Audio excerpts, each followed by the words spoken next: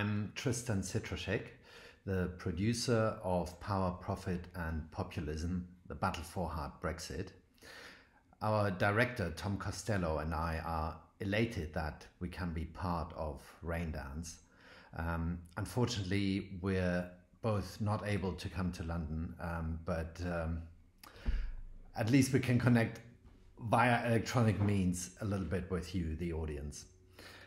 This project came about because Tom and I were looking at reports that Brexit had some big financial backers, some people who are not the men and women of the people that they gave the impression that they would be.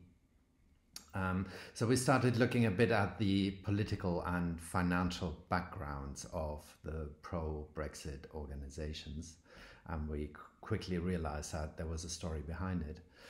The challenge was really to get people to talk, especially the insiders. I think we managed to get some of them, and they reveal something that is very scary and that might be a lesson for all Western democracies. Democracies depend on the support of the people, of a popular vote. And that popular vote is in threat of being bought, of being manipulated by populists.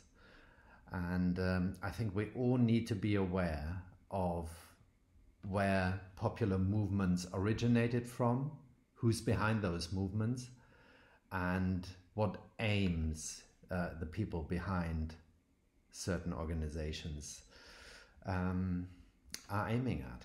So I think there's a lesson for everybody, not just for Britain in this.